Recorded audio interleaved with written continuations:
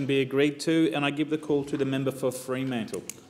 Thank you, Deputy Speaker, and I thank the member for Moreton for bringing the motion, which seeks to redress an injustice done nearly 100 years ago, and I thank the member for Macmillan for his thoughtful contribution.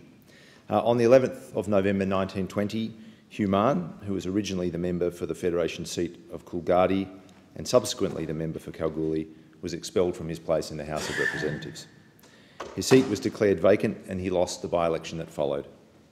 As a new member, I'm thankful to say that I've limited experience of the Parliament's disciplinary procedures, but I know enough to understand that expulsion is an extraordinarily harsh measure. In fact, as the motion makes clear, this process only occurred that one time. It was a political act and it was poorly considered. Hugh Mahon's crime was to call for an Australian Republic at an Irish national demonstration held in Melbourne on the 7th of November, an occasion that was made more febrile by the news that the Mayor of Cork, Terence McSwiney, had died after a hunger strike of 74 days.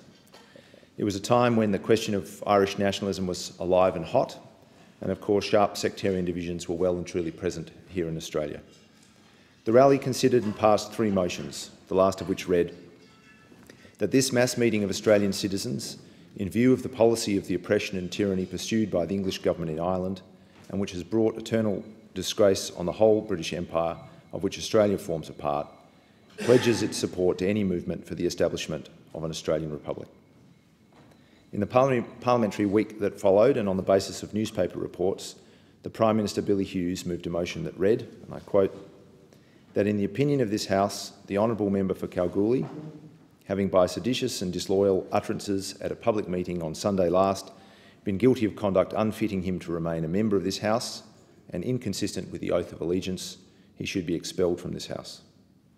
And so it was done by a vote on party lines of 34 to 17. Hugh Mahon himself was absent from proceedings and was not able to speak on his own behalf, but afterwards he was unrepentant and was reported as saying in the WA record, "The indignity surely attaches to the garrotter, not to his victim."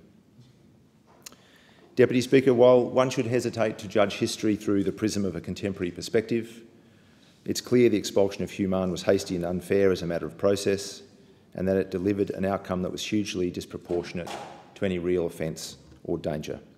I accept that calling for an Australian Republic at the time was freighted with heavy meaning. Even so, the expulsion of Hugh Mahon was a misuse of power. There have been a few instances where our version of the Westminster system has produced travesties, and it's a curious echo that 11 November was the day on which Hugh Mahon was expelled from Parliament in 1920, and also the day on which Gough Whitlam was dismissed as the Prime Minister in 1975.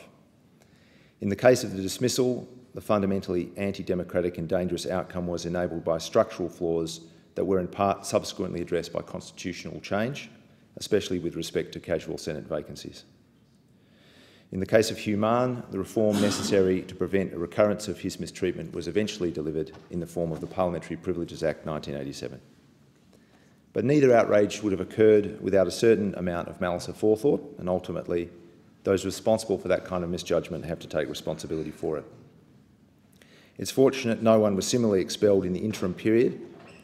At the time, Hugh Mahon himself considered the implications of what had occurred in the following terms. This episode may serve as a precedent when Labor is again in the ascendant. If a future Labor government's interests should be promotable by expulsion of an obnoxious opponent, they will find the track cleared and the procedure simplified by Hughes. Speaker, we can be thankful that such a course was never taken. After all, 2 wrongs don't make a right.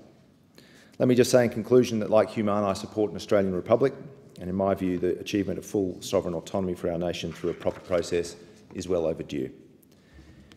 Our current Prime Minister nearly 20 years ago was part of an effort towards that end, and in my view it's high time we return to that cause.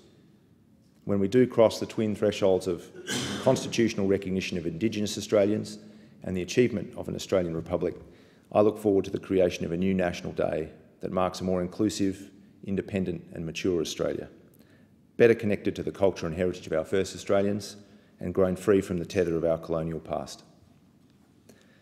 Deputy Speaker, this motion calls for recognition that what was done with the expulsion of Hugh Mahon from Parliament was wrong.